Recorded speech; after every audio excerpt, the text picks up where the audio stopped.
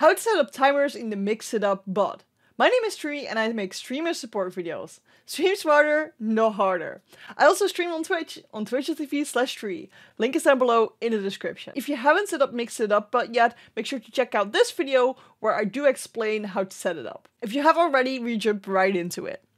Okay, so we click on the hamburger menu and right here we're gonna go to timers. This is where you can set up a timer. If you want to set up a new command, which is a timer. It sounds weird because it's also called command. We can say how long is this timer gonna take to trigger and how many minimum messages in chat need to be happening before this triggers.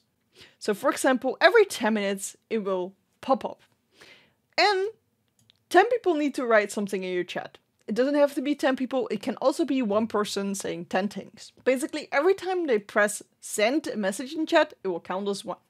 Let's just make this run right now. This way only one person has to write one thing in these 10 minutes to make this trigger. We can make it run only when live, but if we untick this, it will also run when we're offline. Make sure that this bot is open, because if the bot isn't open, it can't send these messages. Let's turn it on because I don't need it when we're offline. We can also randomize the timers. If we have multiple timers, we can randomize the order of them. Instead of like they going at the same order constantly, we can randomize that. We can also disable all the timers if we're sick of them.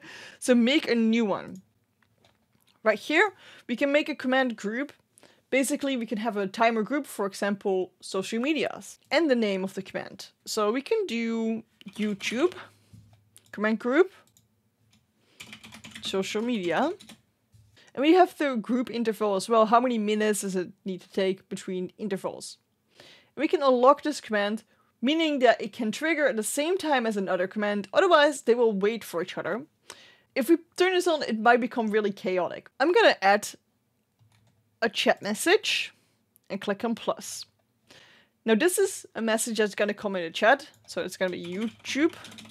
As a streamer, this means that it will post as you and not as your bot account if you have your bot account linked. If you do not have your bot account linked, it will not say this, alright?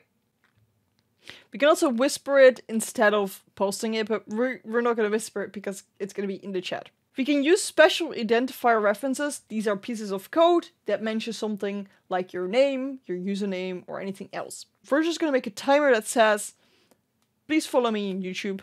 You can follow me on YouTube here.